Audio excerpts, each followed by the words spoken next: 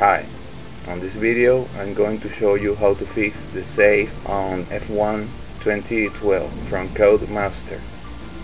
For example, I'm reading two emails, so there's no unread emails now. But the game don't save anything, even if you save manually.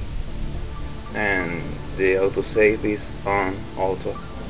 But when I exit the game, the change don't actually save.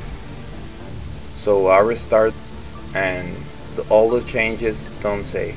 It's like you never did anything.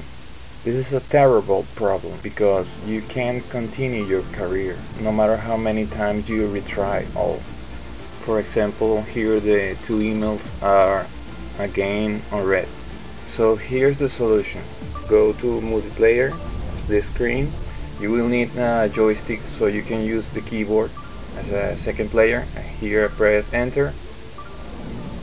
Select any driver and circuit.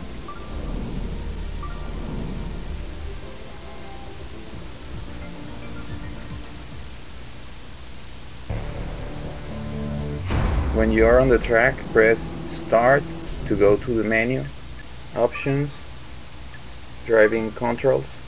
So in control profiles you will change it to anything and restore it as it were. For example, on player 1 I'm using custom profile and I changed to Xbox 360 and again selecting custom.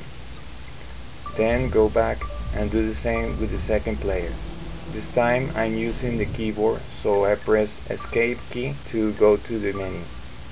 This time I change from keyboard to custom to keyboard again.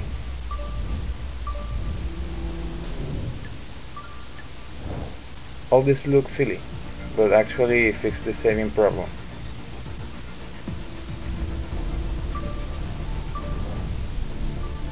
Now I'm again reading the emails.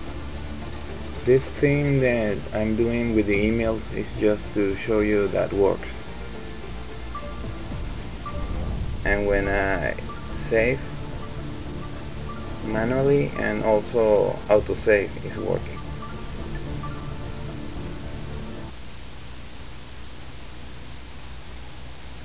Now I restart game and you'll see that the changes save like normal.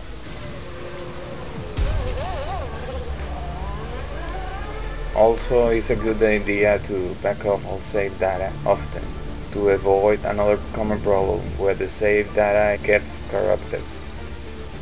So that's it. Enjoy and comment if you want. Bye.